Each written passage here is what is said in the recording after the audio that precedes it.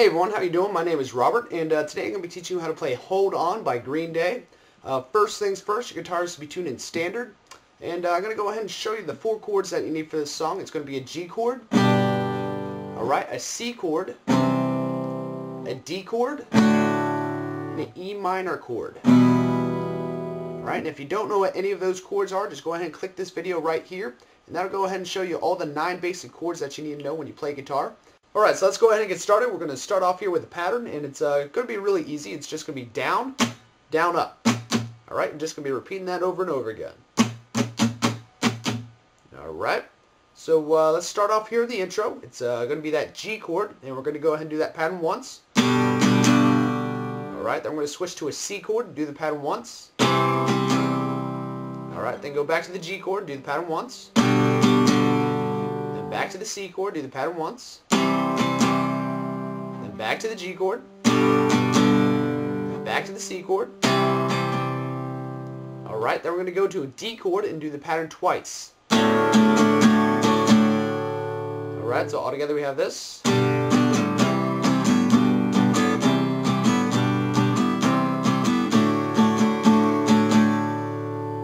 Alright, so we're going to end up doing that twice. Alright, so now we're going to go to the verse, and we're going to start off here with the G chord, and we're going to do that pattern once. Alright, then we're going to switch to a C chord and do that pattern once. Then go back to the G chord, do the pattern once. Then go back to the D chord and do the pattern once. So all together we have this.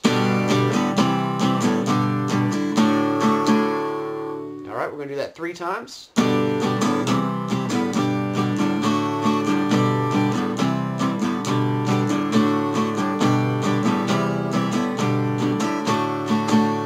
Alright, then we're going to go to a C chord and do the pattern once. Then go to the D chord and do the pattern once. Alright, then go to the G chord and do the pattern twice. Alright,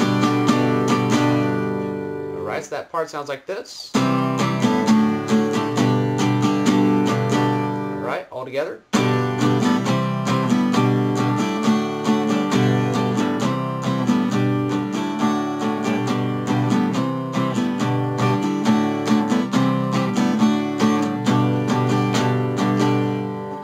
Alright, so now we're going to go into the chorus, and we're going to start off here with the E minor chord and do the pattern twice. Alright, then we're going to go to a G chord and do the pattern twice.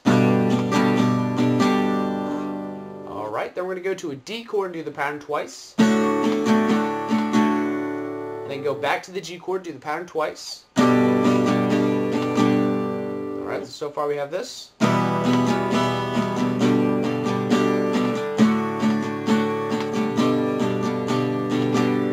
Alright, then we're going to go back to the E minor chord and do the pattern twice. And go back to the G chord, do the pattern twice. Alright, then we're going to go back to the D chord, do the pattern twice. Alright, then we're going to do kind of similar, the same thing of what we did for the verse. We're going to go to the C chord and do the pattern once. Alright, then go back to the D chord, do the pattern once. Alright, and then go to the G chord and do the pattern twice. Alright, so all together we have this.